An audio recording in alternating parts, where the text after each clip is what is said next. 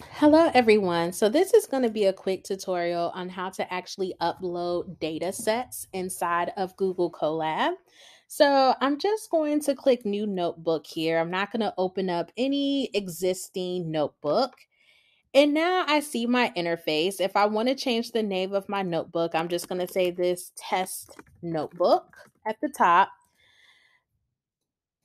In here, I'm just going to write me some text. So I'm going to hit this add plus text, and I'm just going to say this is a sample notebook on how to upload data files. All right, awesome.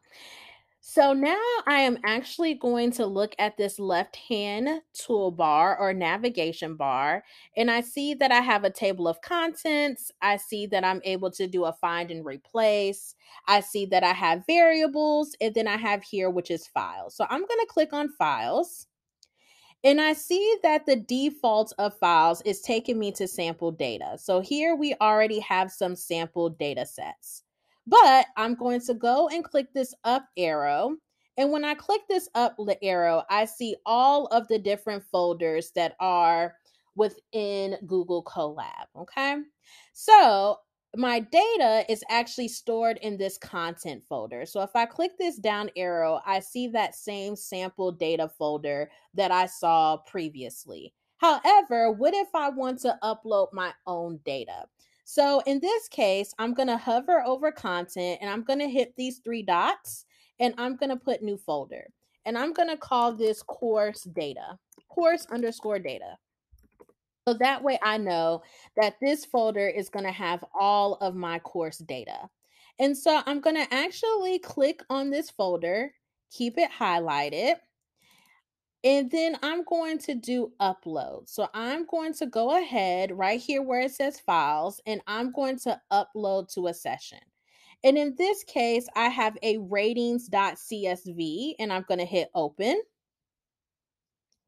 And it's just telling me that uploaded files will get deleted when the runtime is recycled. So I'm going to say okay. And I see that ratings has dropped all the way down to here. So I'm going to actually drag it up into where it says my course data folder.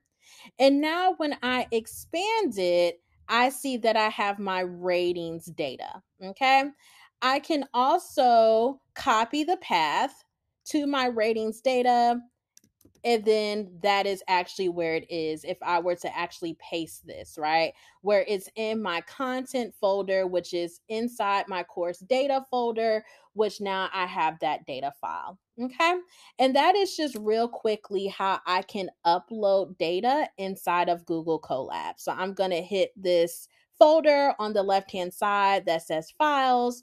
Within files, I'm going to go ahead into my content folder. If you are defaulted as sample data is the landing folder, you can just hit that first folder that has an up arrow. You can create a new folder by hitting the three dots next to content and then saying new folder. And then you can upload a file by clicking this up arrow and uploading your file. All right, so that is a quick way of how you can upload data into Google Colab.